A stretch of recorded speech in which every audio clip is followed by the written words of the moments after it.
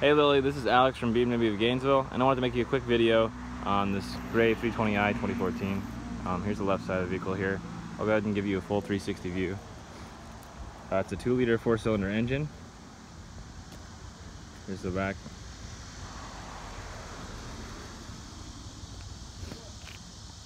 The gas cap is going to be on the right side. Here's the front.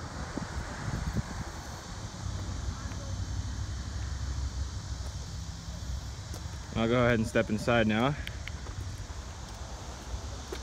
has comfort access, meaning if your car's locked and you have the key on you in your purse or in your pocket or whatever, you simply pull on the handle and it'll unlock. And if you want to lock it, you put your thumb on the ridges there.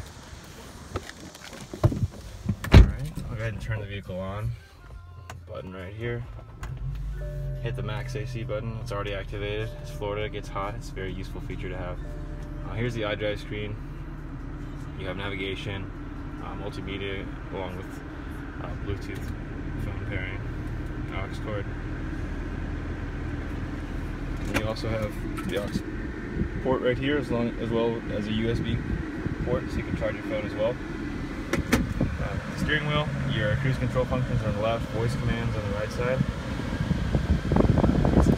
The dashboard, transmission, your iDrive screen controller right there. Functions.